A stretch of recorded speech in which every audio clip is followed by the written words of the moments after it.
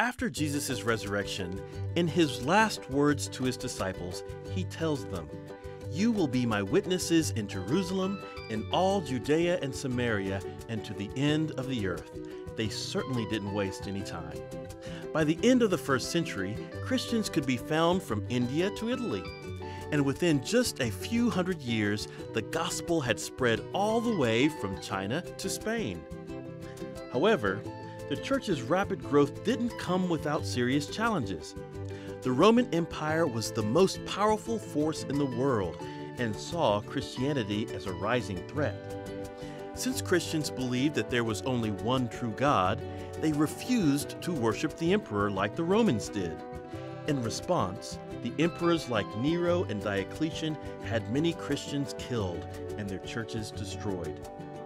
In fact, Christianity was outlawed in the Roman Empire until the Emperor Constantine legalized it in AD 313.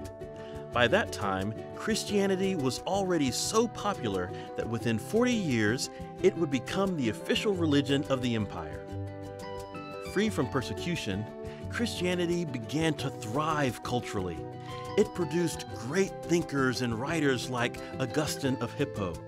It inspired beautiful paintings, majestic sculptures, and regal architecture. Churches themselves became works of art. Christianity not only benefited from the empire's support, but also began to influence Roman culture and laws.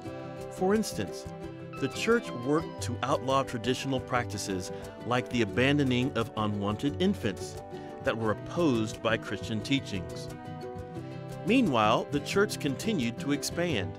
In AD 595, Pope Gregory I sent a group of monks on a mission to convert the British.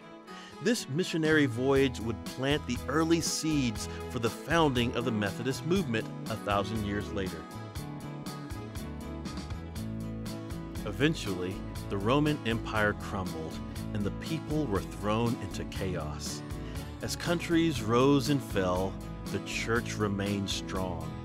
In fact, Christianity's power grew until tensions began to rise within the church. On one side was the church as a spiritual leader. Over centuries, a monastic tradition emerged that valued simplicity and obedience. These monks spent much of their time in prayer, studying scripture, and helping the poor.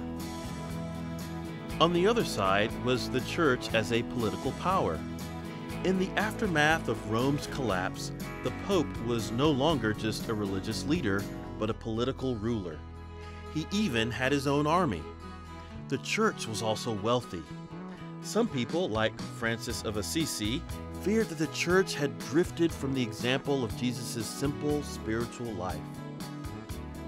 Others believed that the church needed to change its practices so that the common people could participate more in the worship of God.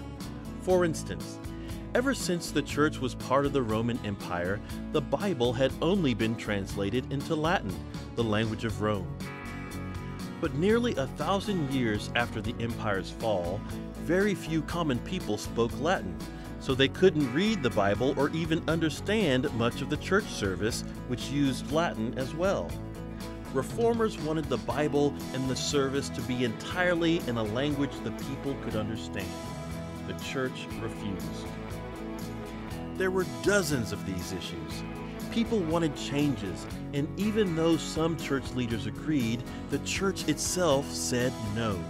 Eventually, these tensions would be impossible to contain, and a young German pastor would spark a movement that would rock the church and reshape Christian history.